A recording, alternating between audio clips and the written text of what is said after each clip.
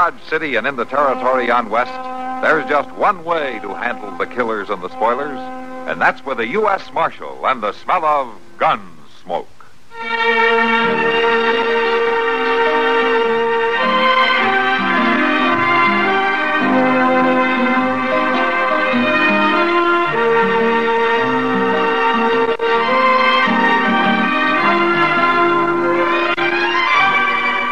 Gunsmoke, starring William Conrad, the story of the violence that moved west with young America, and the story of a man who moved with it. I'm that man, Matt Dillon, United States Marshal. The first man they look for and the last they want to meet. It's a chancy job, and it makes a man watchful and a little lonely.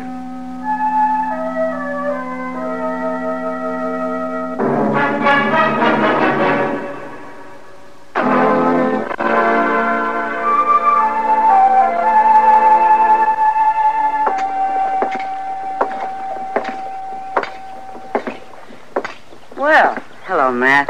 Hello, Kitty. Something the matter? You look like you've lost your last friend. And I could use a drink. Come on in.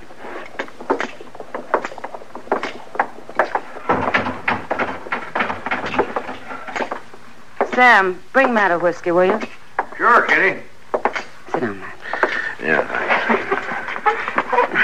thanks. Now, what's the trouble? Yeah, I just got word that a couple of old friends of Something mine... happened to him? Yeah. They're dead. Oh, I'm sorry, Matt. Here's your whiskey, Marshal. Oh, thanks, Sam. Yeah, it's a tough one, Kitty. They both took the fever. And they left a kid. A young boy. Oh, that's a terrible thing. Yeah, it is. Boy's parents both dying suddenly like that? That's kind of funny in a way. Joe and Lyda could have been killed a lot of times. He was in the war. They were on a riverboat that was sunk one time. They'd been living on a ranch in Apache country. And it was fever that finally killed him. Yeah. Were you close friends, Matt? Joe and I rode together on the border with his brother, Will. Yeah, we were close friends. I'm sorry. I hope there'll be somebody to watch out after the boy. Well, I don't know about the rest of the time, but I know somebody will be riding herd on him this summer. Somebody you know? Mm-hmm. Me. You? Yeah, Will figures the boy ought to get clear away for a while. So you're going to take him? Well, he asked me to in this letter. It doesn't seem like a lot to do. How old's the boy? Oh, 15, 16, somewhere along there. He won't be any trouble. You're certainly changing your tune. Oh, how's that? Seems to me you've always dodged being a family man up to now. Oh, Kitty, the boy needs help. Sure, Matt. Of course he does. And I think you have it in you to be a real good father. I always have. Oh, Kitty. I'm sorry, Matt. I couldn't resist it. I think it's fine. Thanks. When does the boy come? On tomorrow's stage. Well, Matt, let me know if there's anything I can do, huh? Who knows? I might be quite a mother if I had a chance. Yeah. I think you might, Kitty.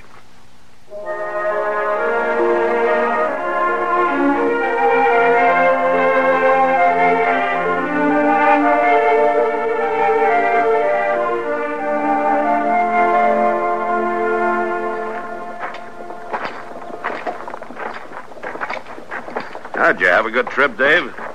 Weren't nothing to it at all. I'd rather have rode. You what? Well, the stagecoach wasn't bad, but I'd rather have rode my own horse in. That was kind of a long way for that, wasn't it? That's what my Uncle Will said. But I could have done it. Maybe you could at that. We heading for your office, Marshal? Mm-hmm. That's where your headquarters will be most of the time. Might as well go there first. Oh, that's fine with me, Marshal. I like to be around guns. No? Well, we keep the guns locked up in the office.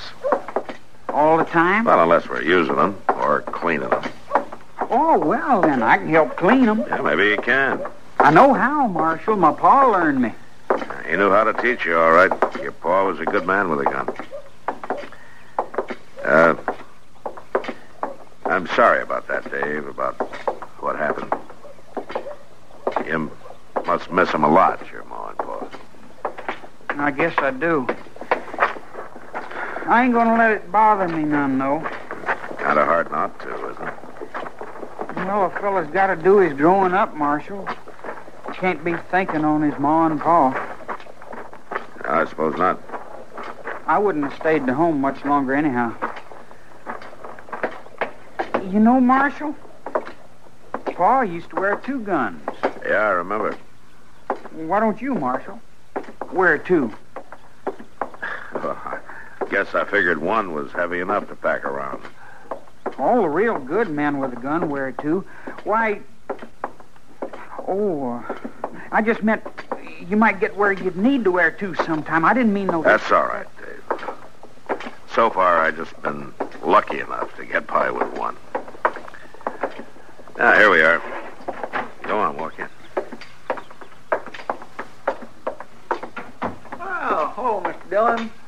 And I guess this must be the boy. Yeah, Chester, this is Dave Barrett. I'm pleased to meet you, Dave. Dave, this is Chester Proudfoot. He really runs things around the marshal's office. Well, I'm Mr. Dillon.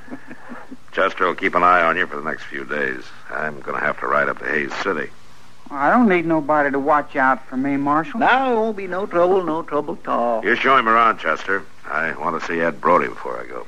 Yes, sir, I sure will do that, Mr. Dillon. Oh, can't I go along with you, Marshal, instead of staying here with him? Now, don't you worry, boy. It won't be nothing tall for me to make you feel to home. You better stay here this time, Dave. Maybe you can ride with me another time before you go. Sure, a nice young fellow like you. You and me'll get along just fine. Thanks, Chester. You all right, Dave? Me? I'm always all right. Good, I'm glad to hear it. I'll see you later.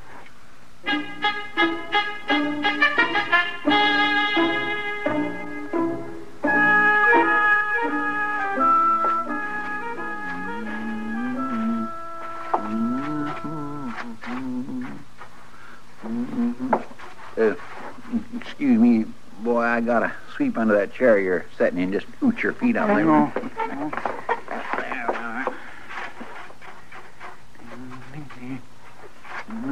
You sure do a lot of sweeping around here. Well, that there's a fact, boy. Seems like folks brings mud on their boots all the way from Texas and the Territory just so as I can sweep up after 'em. That ain't no job for a lawman. Well, a lawman's got a right to live clean just like anybody else. Well, if I was helping the marshal, I'd do better things than that. Well, now, Dave, I guess you do just about what the marshal wanted you to do. Well, I reckon a body has to do what he's fit for. Now, just hold on a minute there. I mean, it ain't like you could be no help in the gunfighting or nothing like that. Now, listen here to me, Dave. You're a nice young fella, but you need a little straightening out on the way things is around here. The marshal needs somebody around him that can shoot. I can shoot. Don't you worry none about that. Well, you don't even wear a gun. A man don't need to wear a gun all the time to know how to shoot. Besides, them guns on the wall ain't the wearing kind. Leastways, they look mighty comical on a man's hip. I know how to wear a gun. Ain't no cause for you to show off to me. Somebody around this office ought to be wearing one. Now, see here. I don't want to catch you parading around wearing no gun. I'll bet the marshal will let me wear one. Tain't likely. He see how good I can shoot, he'll let me. Well, just don't let me catch you wearing one. Well, you ain't the marshal. No, I ain't, but he left me in charge of things for the next couple days, and one of the things he left me in charge of is you. I can draw real fast. I don't want to hear no more about it. I don't want to see you wearing no gun, and that's all there are to it. Now move away from them windows so that I can red up the rest of this office.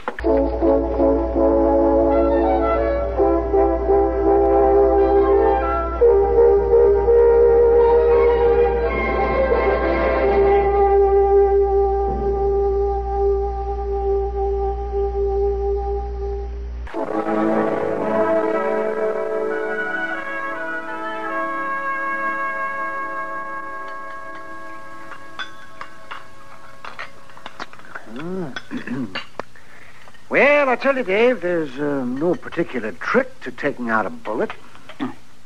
That's so, Doc? Nope. The trick is keeping the man alive afterwards. Well, how you do that?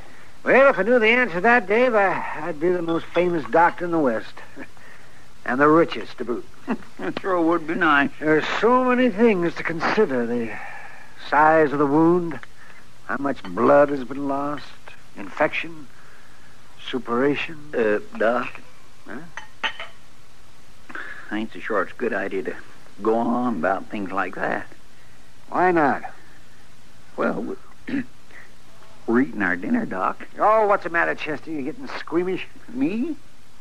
Well, I'm as unsqueamish as they come, Doc. I can listen to your talk even though I am eating rhubarb pie. Oh, what's the trouble then? Well, Doc, it's the boy. He ain't used to hearing that kind of loose talk. Oh, well, yes, you may be right. Ain't no cause to worry about me. I ain't squeamish. Oh, no, of course you're not, but Chester's right. It's a matter of good manners. Yeah, that ain't no bother to me. It ought to be, boy. It ought to be. Hey, Chester, where in tarnation have you been? Well, I've been right here eating my dinner, Trees. I ain't exactly hiding out, you know. Well, seems there ought to be somebody taking care of things in the marshal's office. Oh, just ease off, Mort. I'm taking care of things. What's all the caterwauling about, anyway? Well, they want you down at the telegraph office. Why didn't you say so? I had to find you first. They got a message that's got to be answered right away. All right, Mort, all right. Keep your braces up. I'm coming. I'll take care of it all right. I'll see you back over at the office, Dave. Shouldn't take me very long to handle this. Well, do I have to go right back to the office? Ain't it all right if I mosey around a little? Well, now, you know you're Oh, not give the supposed to boy be his head, for heaven's sakes. He's no child, Chester. I sure ain't. Well, I guess it'll be all right. Come on, Chester. I'm a-coming. Oh, But mind you be back there for supper, boy, here? Sure, I'll be there.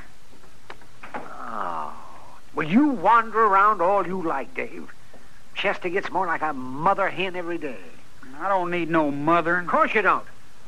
Sometimes, though, it seems that Chester has more talent for that than for marshaling. Yeah, it sure does.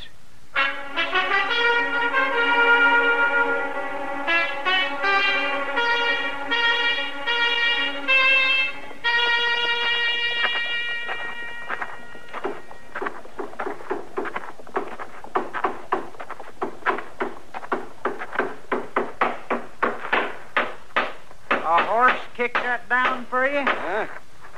Oh, hello, boy. Oh, some fool drove a rig right into the side of the door. Some folks rent a rig and just don't care what happens to it.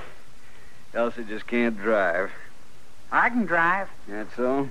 You're a new boy in town, ain't you? I'm visiting the marshal. Matt Dillon? You better be good, boy. He'll run you in. I ain't afraid of him. You better mind your manners just the same. I wouldn't want to start no nonsense with Matt. I'm going to help him. Well, now, I'll bet he's glad about that. I wish I had somebody to help me around this stable. Hello, Feely. Oh, hello, Moss. Take care of the horse, will you? You want us to feed him? Yeah, go ahead and feed him. I ain't fixing to be back for him till tomorrow.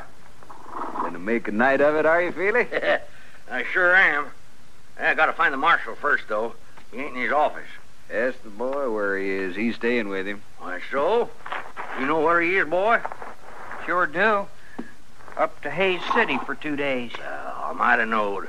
Trouble, Feely? That's Hob Frank. He's out there at the old Prentice place, shooting everything in sight. You better get Chester, then. He ain't there either. I seen it, he wasn't. You know where he went off to? No, I don't reckon he'll be back for a while, though. Well, maybe I'll run into him. Somebody ought to get on out there. That's for sure and certain. Yeah. See you later. So long. Come on, boy.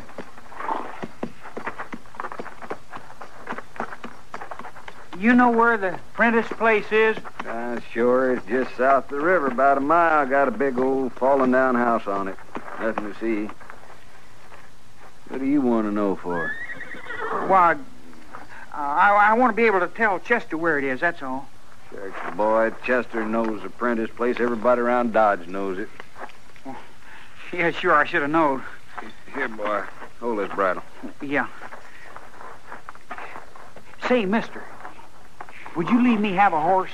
I got only one rule about that, boy. I'll leave you have it if you can pay for it. Oh, I can pay for it. I got money. See? Here. Then you got a horse. You can have that one in the back stall. You can ride him all right. I can ride him all right. And I can do a lot of other things just as good.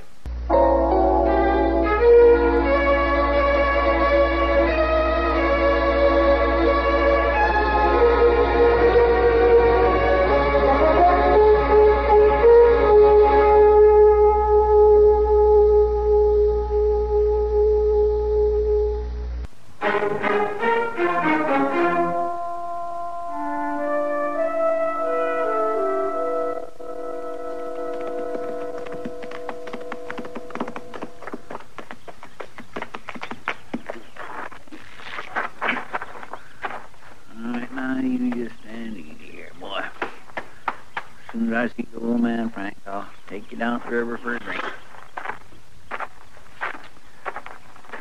Hob could kindly have chose a cooler day to stir up a ruckus. Hob? Hob, Frank?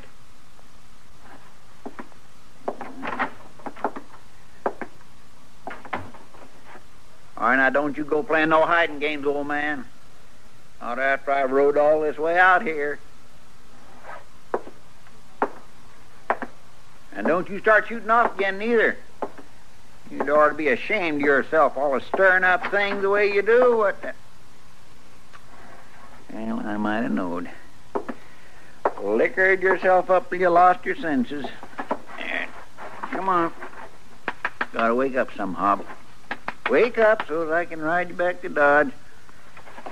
Come on now, old man. It's time again for you to spend a night or two in the lockup, and then we'll get... Oh, my gracious mercy. You've been shot. He's dead. Yeah.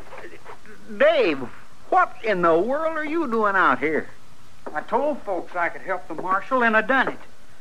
You done what? Well, while you was lollygagging around town, I come out here and I rode right up through the gunshots, and I took care of him. You shot Hob, Frank? I knowed you couldn't have done it, not wearing a gun and all. He was shooting something fierce when I rode up, but I just kept on coming. You blame young fool. It was him or me. That's the way it has to be with a gunfighter. Hob Frank ain't no gunfighter. He was... What do you mean? Hob Frank never harmed nobody in his whole life, except maybe himself. The shooting... He used to get himself liquored up regular every 2 or 3 months or so and take his old gun and shoot it off just to hear the noise of it. But he never done it where folks was around. He never pointed it at nobody. But I thought... Yes, sir, you thought. You thought's all tarnation much that you just rode out here and killed a man. I didn't mean... It's too late to think about meaning. Come on now, help me get him out of here. No. No. Come on now, we can't leave him just laying here. You ain't gonna take me in for no killing. Go on then. Run away from the old man you killed. You can keep right on running the rest of your life for all of me. It's all right, Hob. I'll fix you up so it's nice and decent for you. Nice and decent.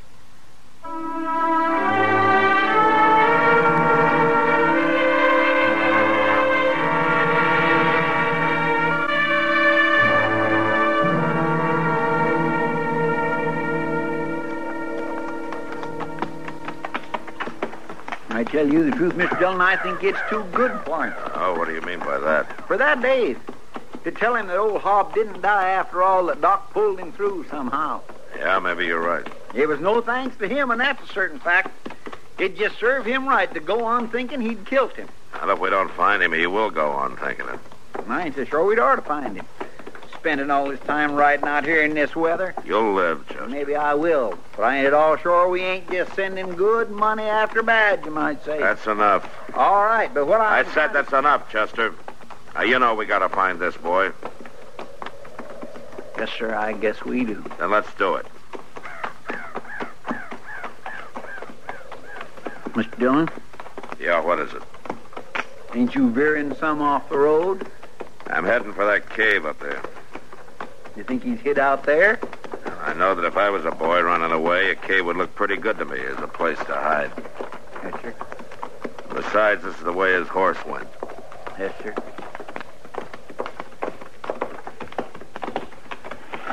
All right, Chester, we'll stop here. Want me to come up with you? No, you stay with the horses. I'd admire to help. I'll call you if I need you, Chester. Yes, sir.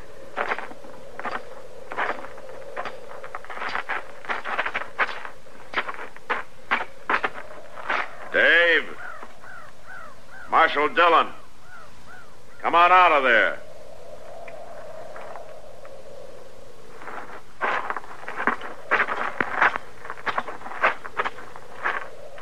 You might as well come out, Dave. You left a plain trail. I ain't coming. Come on, Dave. I ain't coming out. Never. If I have to come in and get you, I'll do it. I ain't gonna hang, Marshal. I ain't gonna hang. No, you're not gonna hang. You're lucky. What? What do you mean? The old man didn't die. Now come on out. You ain't just trying to trick me. I don't have to waste my time tricking a smart-aleck kid like you. Now come out of there before I drag you out.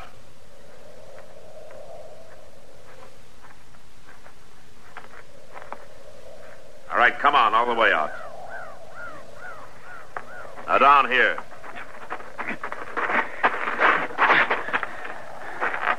Now where's the gun? No, I buried it back there a ways. Well, you'll dig it up. It's one of mine, isn't it? Yes, sir. I seen it hanging there in the back room. And you stole it. I should have known better. I was figuring to help. Now, you better explain that. Well, Marshal, when I heard about that fella shooting out at the Prentice place, I figured I'd need a gun. So I went back and got one. Why didn't you tell Chester about it? I didn't think he'd be no good taking care of it. Oh? Why not? What? Chester, he don't even wear no gun. I see. I left him in charge of things, didn't I? Well, yes. But, Marshal, I didn't ever see him do nothing much but just sweep out. I can shoot. Yeah. I figured I could take care of that feller better than Chester could. And you nearly killed him. Well, he was shooting. I had to do something. You know what Chester would have done? No, sir, I don't. Well, he'd have walked right up to that man, shooting or not. And he'd have talked the gun away from him. And he'd have brought him back into Dodge, where he'd be safe. Well, I didn't know. No, you sure didn't know. You don't know much. If you think the only way to measure a man is according to whether he wears a gun or not, you don't know much. I guess maybe you're right. Yeah, I'm right. Well, what you gonna do with me? Well, until the circuit judge comes to town, I'm gonna turn you over to Chester. And I'd get ready to do a lot of sweeping. A lot of sweeping.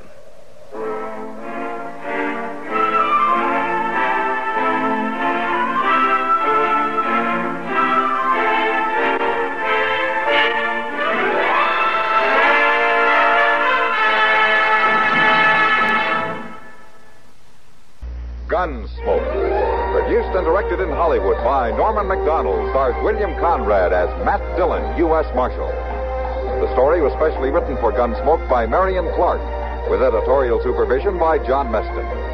Featured in the cast were Sam Edwards, Harry Bartell, Joseph Kearns, and Ralph Moody. Parley Bear is Chester, Howard McNear is Doc, and Georgia Ellis is Kitty.